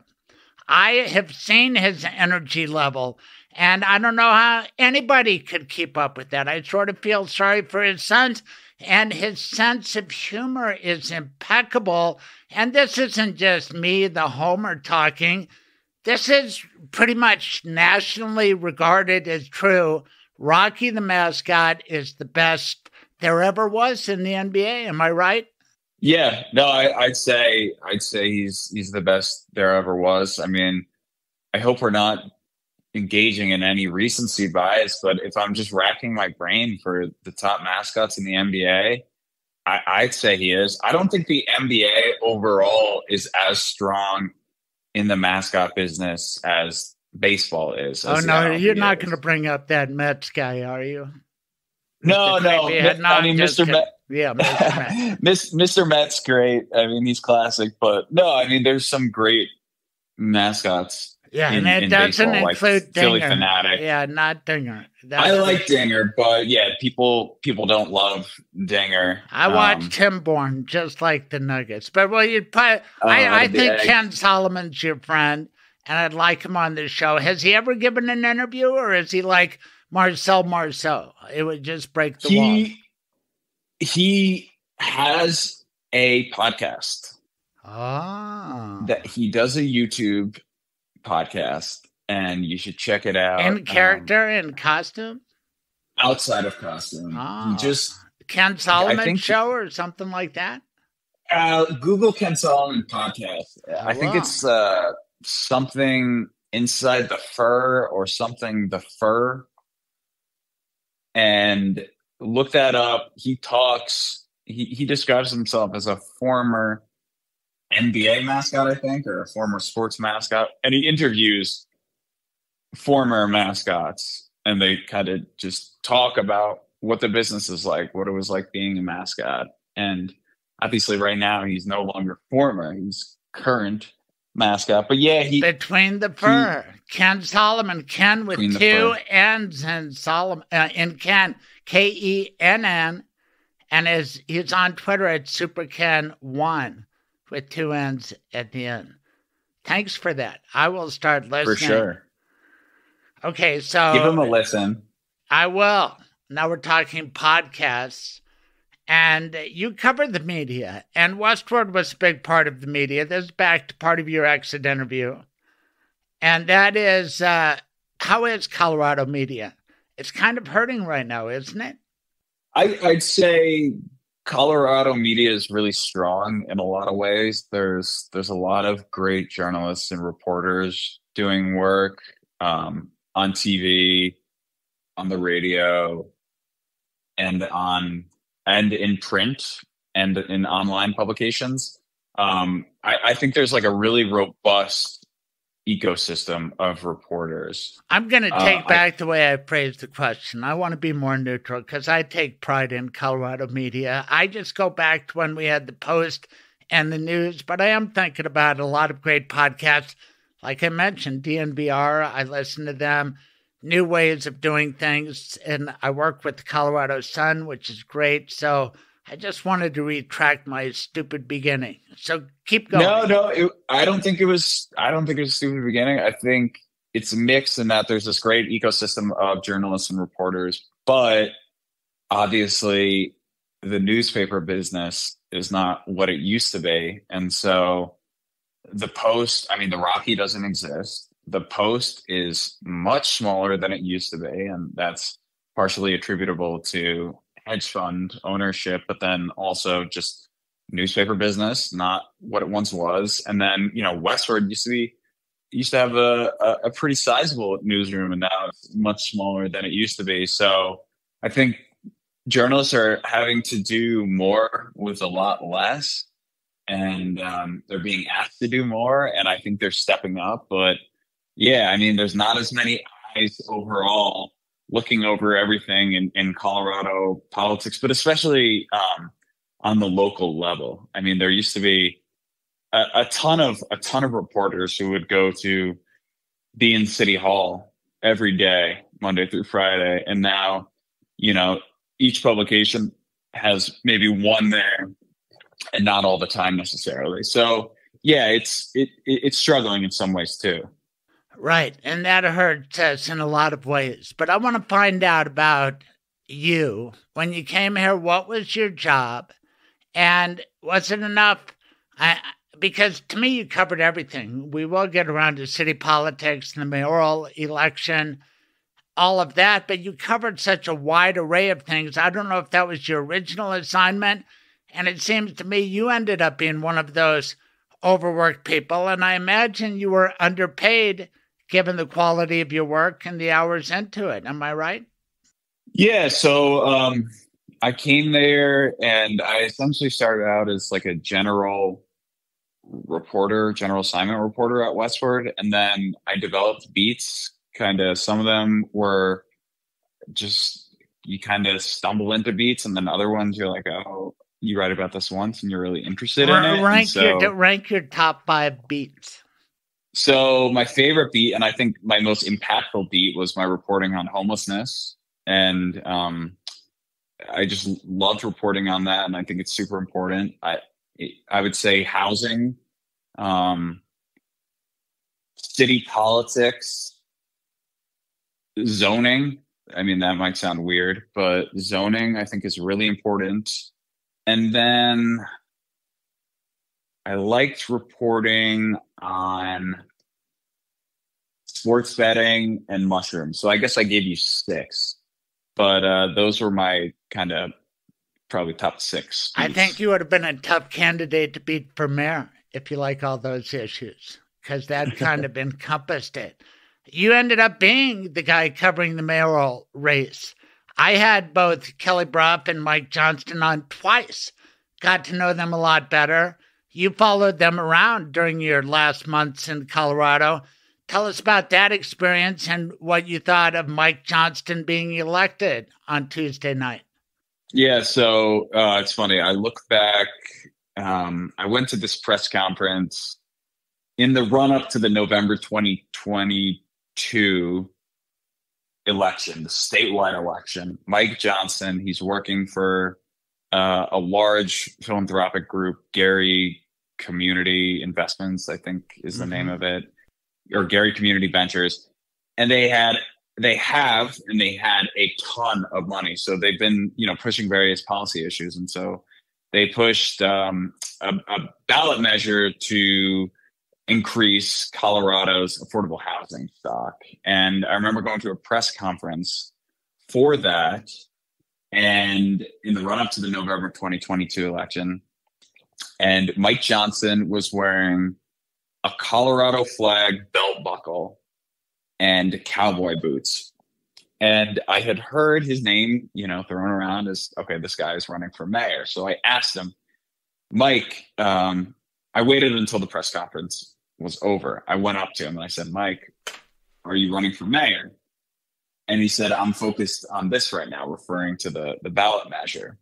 And I said, okay, are you thinking about running for mayor? And he said, again, it's a classic politician response, I'm focused on this right now. I was like, all right, okay. But I thought about it and I was like, okay, he is wearing the uniform of kind of like a stereotypical Denver mayor candidate. He was wearing Colorado flag belt buckle and cowboy boots.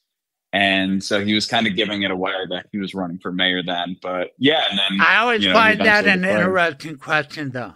Are you thinking about it? Like, what are you, the thought police? And if you're asking him the question, yeah, I'm thinking about it right now since you asked me. Of course, I'm thinking about it.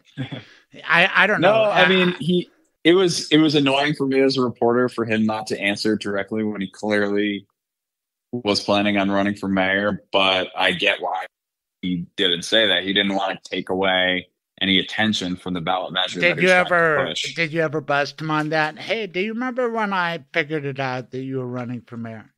No, I definitely should have, though. We could have had a chuckle about that. So did you see this result coming?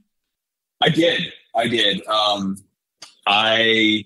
When I was thinking about who was going to win in the first round, I thought it was going to be him as the number one. And then I thought it was either going to be Kelly or Lisa. I actually predicted that it was going to be Mike and Lisa, with Kelly a close third. Turned out it was Mike and Kelly Brough, obviously. And Lisa ran a really strong campaign. She got really close to getting in the runoff. And I would have been curious to see what would have happened if it had been Mike and Lisa. But and then Mike and Kelly in the runoff, I predicted that Mike was going to win. I saw the momentum of his campaign build and build and build in the lead up to the first round, and then throughout the lead up to the runoff election. And he just people will criticize him, and I think Kelly's campaign tried to criticize him for being backed by big money donors and a ton of money. Well, yes, I mean, that's a fair critique, and big money in politics frustrates a lot of people, including myself. But Mike also ran a really, really strong campaign because he focused his messaging almost entirely on two things. He focused it on solving homelessness and increasing the housing stock in the city of Denver. And those are the two biggest issues on the minds of Denverites right now. And Mike just nailed it. He picked that as his two issues right from the start, and then he stuck to that.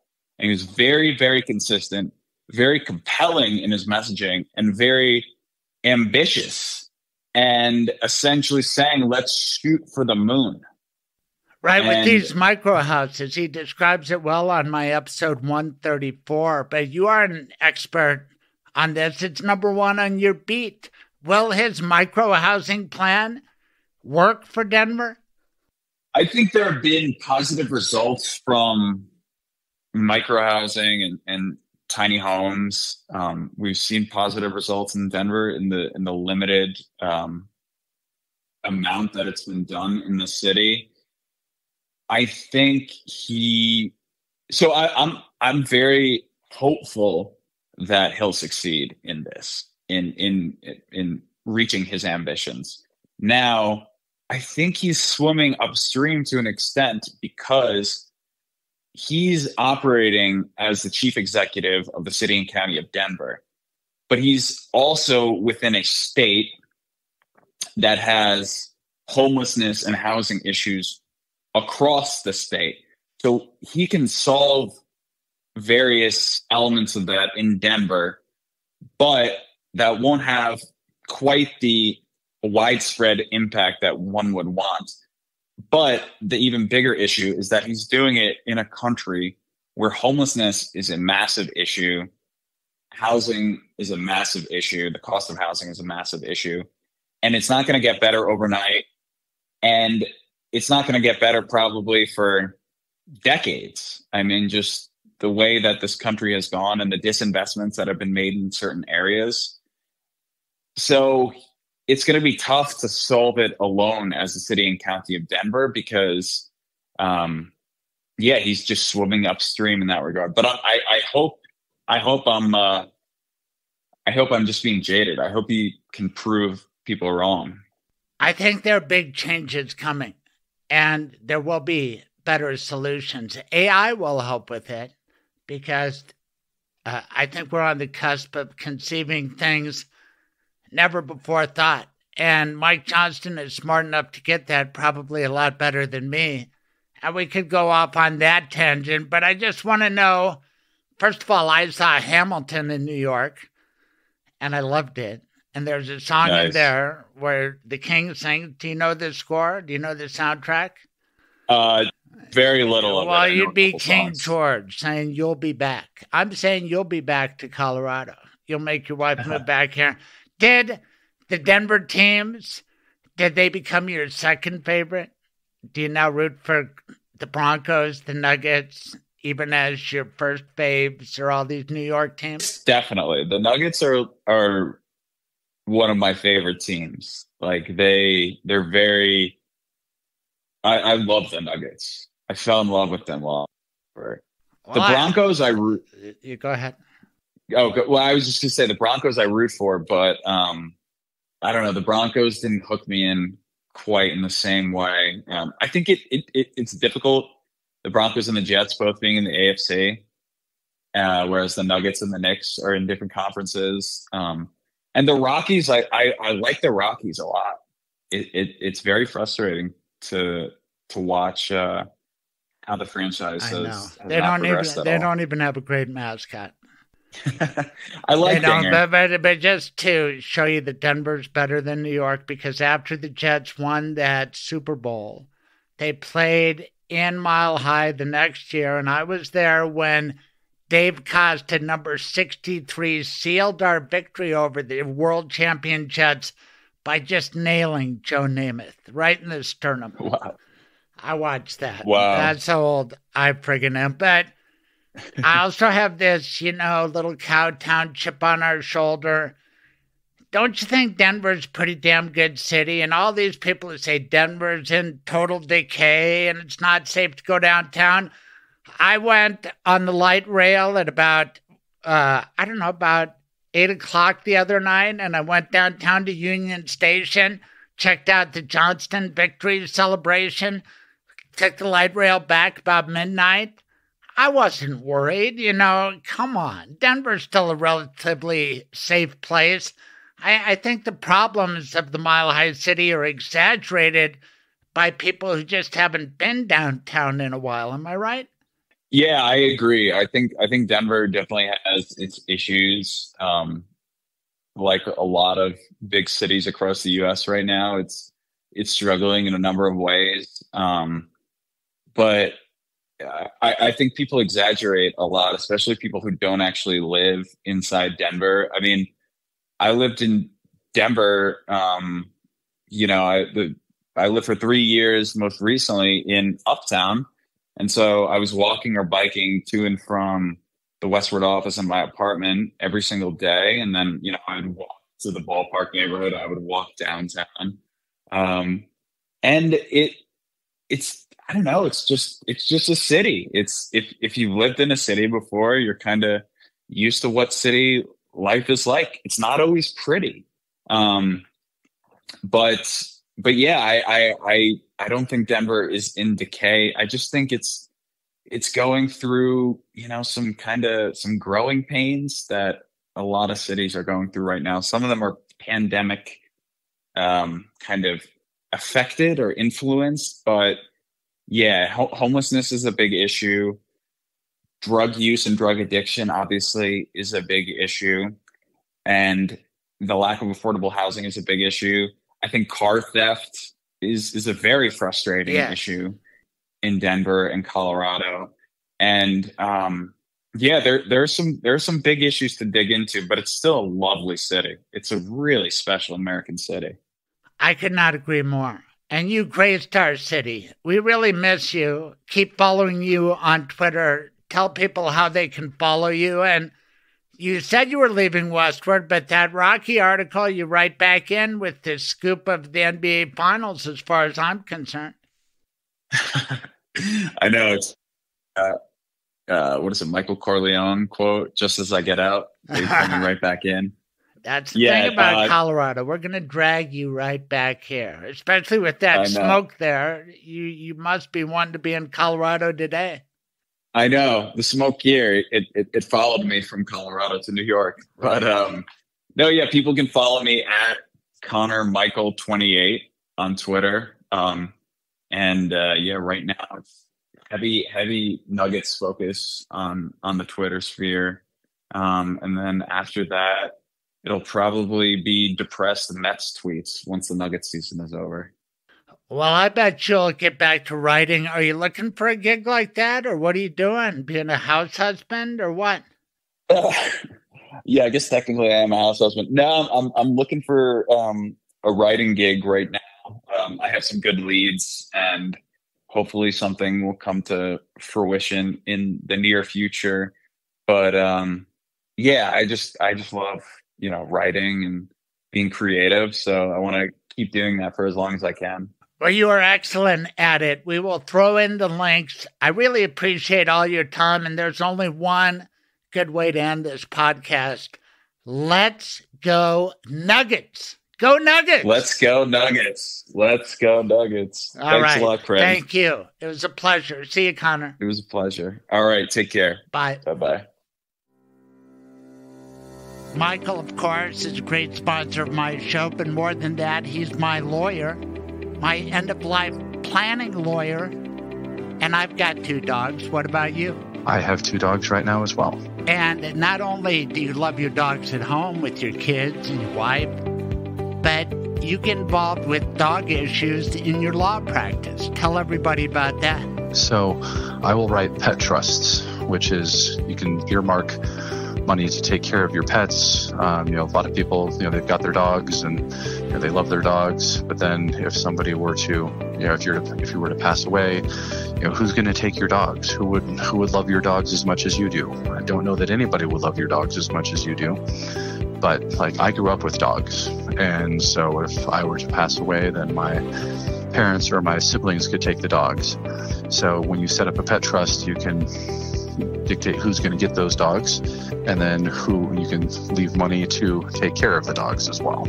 I like working with you, and I think you are ahead of your time. You have 15 different locations. How cool is that? It is nice to be able to go to all the different locations and, meet people where it's comfortable and more convenient for them. And nobody wants to drive from one part of Metro Denver to the other to meet with a lawyer. You will come to them.